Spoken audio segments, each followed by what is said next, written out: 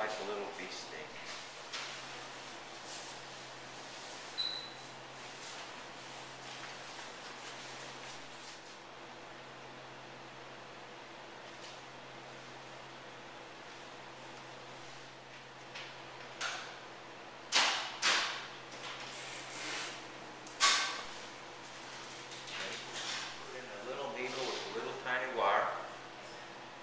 Very slippery catheter that will slide into these relatively small arteries, because this is a smaller artery than the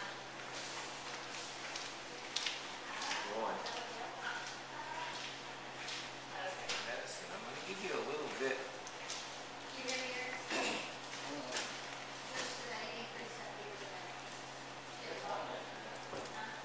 Tell me when it stops burning. Does it stop burning? Just a little bit of numbing medicine, that's all. We're going to do the catheterization from underneath. That'll allow your hand to fall gently and comfortably along your lower abdomen, and so we can, we can do this procedure nice and comfortably, just as we would from the groin, but with a lot less discomfort, not poking. We use the hole in the left femoral region, the left leg.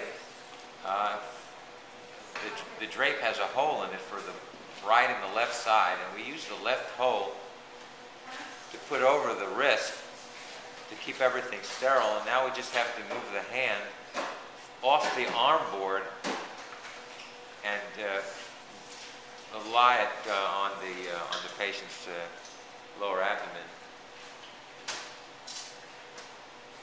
and just slide the drape so that everything is kept sterile. We use the same drape that we would use for femoral artery catheterization, and the same setup with the physician standing to the right of the patient and looking across the patient's body at the screens to see the fluoroscopy images. And that makes it very convenient for the cath lab staff, because some doctors prefer to do the procedure through the legs, and so the same setup is used. We've lifted her up a little bit, about 20 degrees, and that just lets her hand flop. It's pronated, the wrist is pronated, so we can go in underneath very nicely through our catheter, and we can easily flush the sheath. So the setup is pretty easy, and now we will begin our mark catheterization. For the operators and for the staff, so that we maintain that protected environment for those who do this a lot. From the left, it's very easy to maneuver into the ascending aorta. It's much more difficult from the right, and from the left, it's a piece of cake to redirect the wire. From the right, they have tricks like deep breath and deep inspiration. From the left, it's not necessary. The catheters go very smoothly. You can go with the JR or JL. I may need your help here. Go ahead. Ready? Let's do it. Ready? Pull back. And so we just walk it back. We have an exchange length wire, so we don't have to recross into the ascending aorta. Have our wire right there. Now we'll go in with the Judkins left. Half size smaller than we typically use for the femoral approach. I use the JL 3.5. Hold your breath, don't breathe.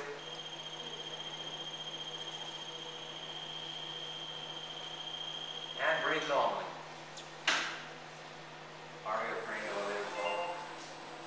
Turn your head right left of dye, you'll feel as kind of a rush, okay?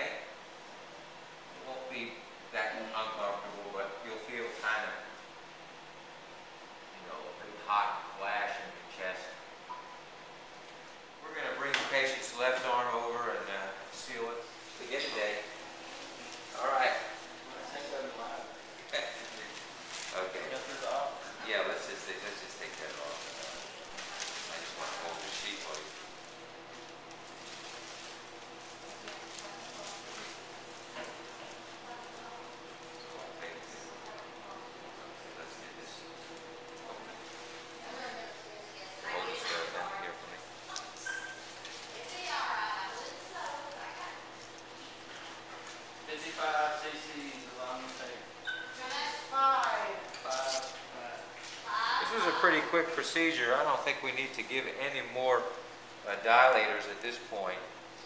Otherwise, we would give a little bit of vasodilator. So let's just take your hand down a little bit. Let's pull this back a little bit. Right over it. 1 second. That looks pretty good. Ready? Hold that pressure and go.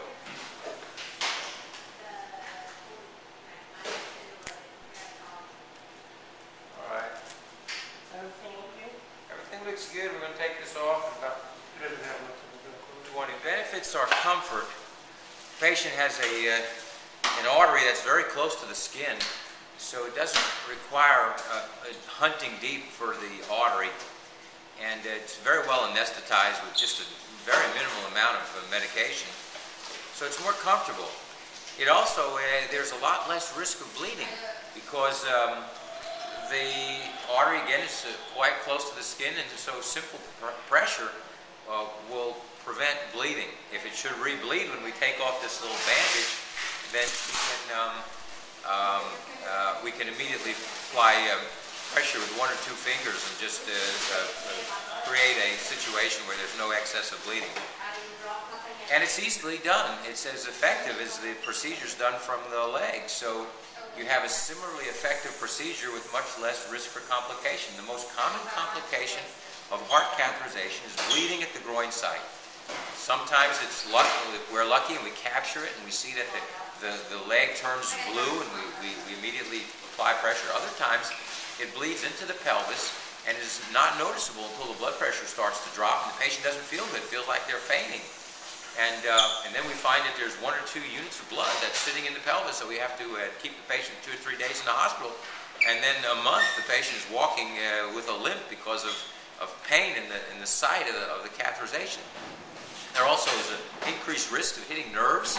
In the leg, the nerves run in a bundle with the vein and the artery. And so especially after scar tissue forms for multiple procedures, patients have had multiple stents, multiple heart procedures, and they're at greater risk that when we puncture the artery, we're wrapping our needle in amongst the fibrous tissue that can sometimes affect the nerve and cause discomfort later and beyond the procedure, not just at the time of the procedure. So it's a safer procedure. And what we have found is that it's very easily performed by operators who've been traditionally trained in femoral technique. I've been doing heart catheterization from the femoral artery for the last 15 to 20 years and switched over to the radial technique 6 months ago. And by our technique, the catheters just dive into location. They very easily find their target. It doesn't require a lot of training. Whereas from the right side, the catheters enter the heart, and then they make an inverse S. They go down the subclavian artery and they go into the heart, and they make an S. Whereas from the left wrist, there's more of a natural C. And when we look at our catheters, we have a catheter. Can you show us a catheter? Show us that. Just show up and just hold the JL. Not the JL. You can see our catheters make a C, our standard catheters. And these catheters will come across the aorta and go into the heart just as they would from the artery from the groin. Whereas from the right wrist, they go in and they turn like an S. And our catheters are just not S's, they're C's. And some of the specialized catheters really don't work well for operators like myself that have done this technique or are learning to do this technique and haven't been doing it for 5 or 10 years. The experienced operators that have been doing radial technique for 10 years in certain locations, especially in Quebec and some other places in Europe, that they have no difficulty performing the procedure from the right or the left. After 1,000 cases, I can do anything blindfolded.